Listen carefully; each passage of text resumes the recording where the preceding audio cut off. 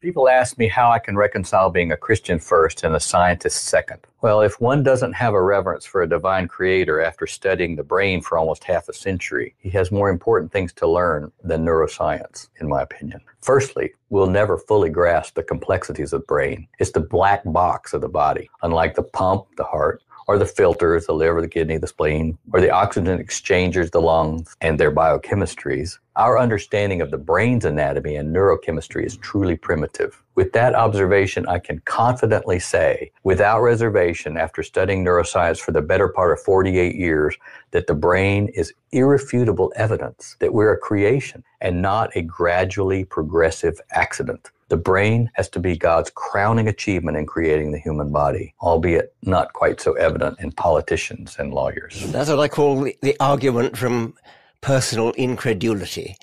The man says, I don't understand it, therefore God did it. That's pathetic.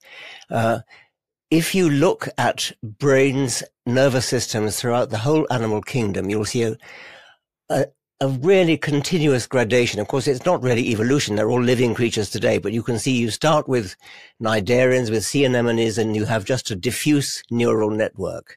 And then you go on to worms that have a sort of ganglion and a nerve cord. And then you go on to fish, which have a relatively small brain.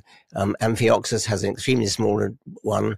And as you look at the vertebrates, you can see a continuous gradation of brains getting bigger and bigger and bigger, starting off, as I say, just a ganglion at the head of the spinal cord and then getting bigger. So we've got it before our very eyes. We can see how it would have evolved. Brains don't fossilize, but you can see the brain case in fossils as well. So as I say, it's the argument from personal incredulity, and it's deeply unimpressive.